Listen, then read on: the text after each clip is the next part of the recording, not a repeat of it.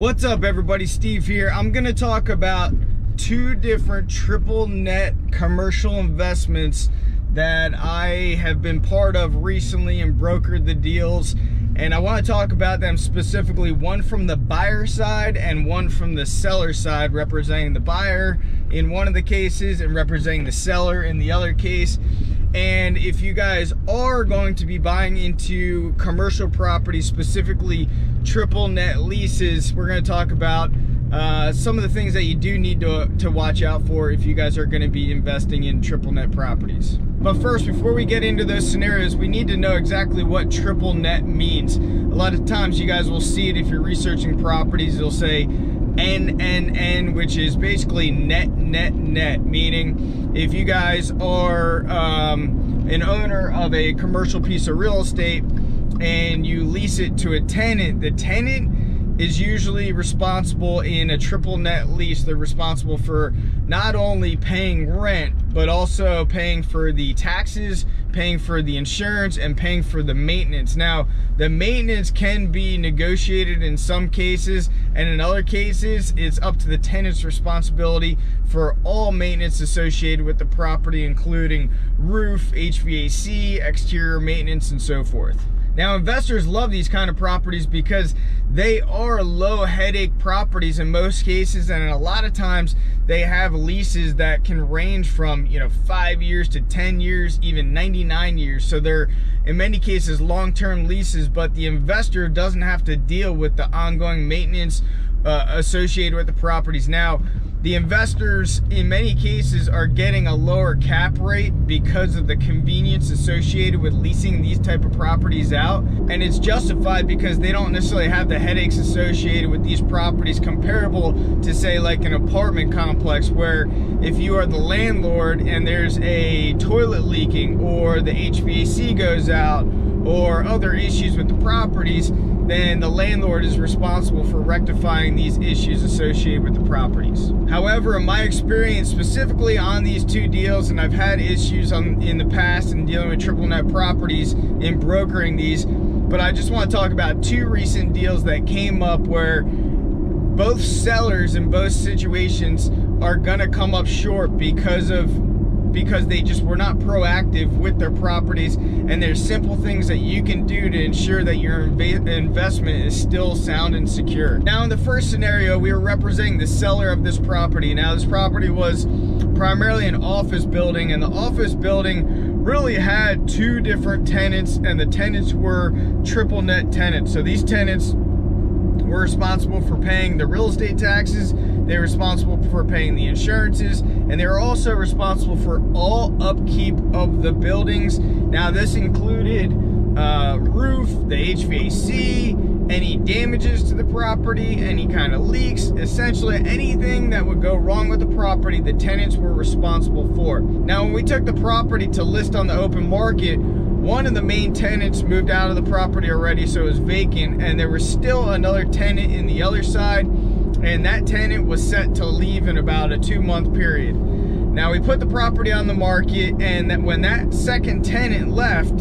the problem was the tenant really did not take care of this property at all. It was actually a dentist that leased out the other side of the property, and unfortunately, there were many issues, many deferred maintenance issues that the tenant just did not address. And when the tenants moved out, we started getting activity from potential buyers, and eventually we got into contract with a prospective buyer. Now, the prospective buyer, they went and they did, during their due diligence period, they did a general inspection, and the general inspection really came up with multiple issues associated with the property. Number one was infestation of termites. There were termites in certain walls of the property. There were termites in the truss system of the property. And the second thing was water damage that was getting in an area of the soffit of the roof that was coming into one of the walls, and then on the back side of the property where the electric meters were, there's water getting behind the electric meter, and from the inside of the property you could tell that there was damage there, and it was readily observable by anybody. And now that tenant should have addressed those issues a long time ago. And when you're dealing with, you know, any kind of termite issues or water damage, if you don't address those and take care of it right away, your expenditures to fix those problems can be way more costly if they're not addressed immediately. So it's important to take care of issues that arise in a timely manner, because ultimately when the buyer had their inspections and they had their contractors out, we actually got the seller to agree to open up certain walls, interior walls, and it was a mess. There were trusses, there were 2x4 walls that were completely rotted away from termite, as well as wood rot from just years of water infiltration.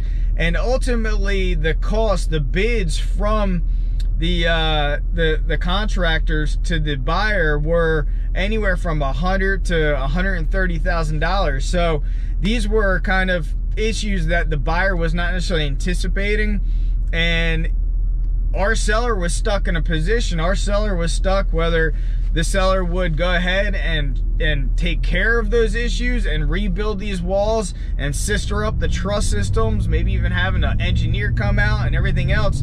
So ultimately, the seller didn't want to have anything to do with that, and I just expressed to the seller, look, if we don't negotiate a credit with these people, or you fix these issues, this deal is going to die, and you're going to have this issue with the new buyer no matter what if we go back to market. So you pretty much have one of two options, or three options. First one is to let the deal die, which is not a good option. Second thing is to basically do all those repair items. And the third thing is to maybe not do any of the repair items and to negotiate a credit. And it was all due to the tenant and the tenant's negligence, but more so the landlord's negligence, which we'll talk more about in some of the tips to protect your investment. And now the second scenario, we're actually currently in contract. I'm representing the buyer on this deal.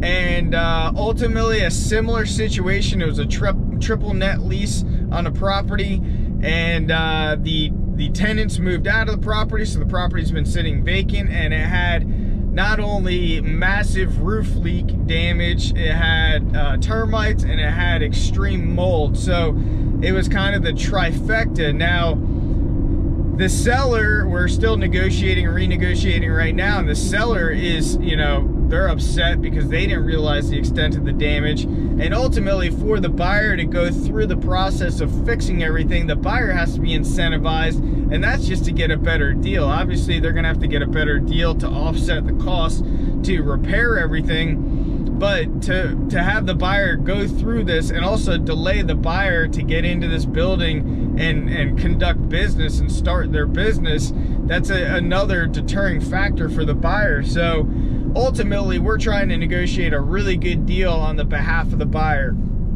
and it could work to the buyer's advantage.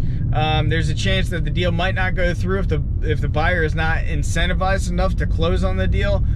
Time will tell, but the seller is going to be at a loss in one fashion or another, because the seller now is going to have to disclose all the issues associated with the property, and or go ahead and start doing the necessary repairs for all the damage, which is quite significant. So now, over the years, I've dealt with other investors that deal in commercial real estate, and they do love these triple net properties. Now, one of the biggest things, two main things that you really have to pay attention to if you're buying and investing in these types of properties. Number one is obviously to get confirmation that the property taxes have been paid, which a lot of times you can pull up with your clerk records, and also the appropriate insurances are on the property. So it's important that you guys request that information showing that the property is heavily insured and the taxes are paid, because that protects your investment, because the tenants are ultimately responsible for that.